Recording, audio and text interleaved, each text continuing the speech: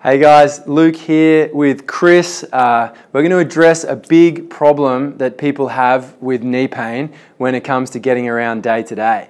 We get people every day that come in and say to us, steps cause me problems. Steps make my knee hurt, going up, going down, it hurts, it always hurts. Now, a big part of the process of the knee program that we run here is to improve how you initiate movement, to improve how you move so you mitigate the amount of stress on your knees when you're doing day-to-day activities.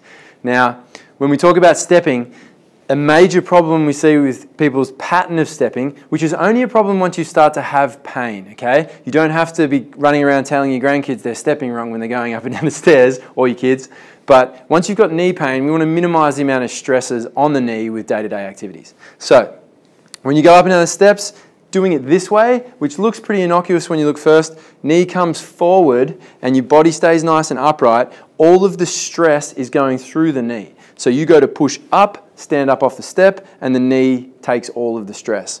As opposed to this little happy man over here on the right, where the shin stays a bit more vertical and we're driving up with the hips. So there's a bit more of a levering effect from the hips, using your backside muscles, using the hamstrings to help drive you up the step versus your knee pushing you up the step. So to give a real life example of this, Chris is going to run through a couple of examples. So I'll come around this side.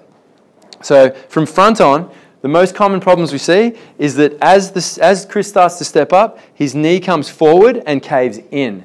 No good. This puts a lot of stress on the inside compartment of the knee, which we definitely don't want. The other problem that we see is people shifting their hips over and keeping their knee where it is. So you'll see as soon as he does that, his pelvic alignment drops, it all sort of falls to pieces, and there's this same twisting effect at the knee.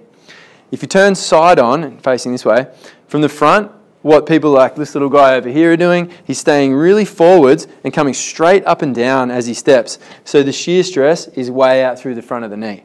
Now if Chris takes that position, keeps his knee just a little bit more vertical here and lets his torso tip over, and then pulls as he drives his hip through. So he's feeling like he's pulling his heel down into the box and driving his hips up and through. There's very little stress on the knee in that position. He's driving all of the power of that stepping action, moving his body weight from his posterior chain or from his glutes and his hamstrings. So the stresses come down immediately. So this is a really important element to improving the amount of pain you experience day to day. When you're going up or down the stairs, try to keep your shin as vertical as you can. It'll mean you have to hinge at the hip a little bit, and you'll feel a bit weird going up and down the stairs with a tip like leaning forward, but as you get more comfortable with it, you'll be able to do it without that lean forward, and it'll make you able to do a lot more activity with a lot less pain on your knees.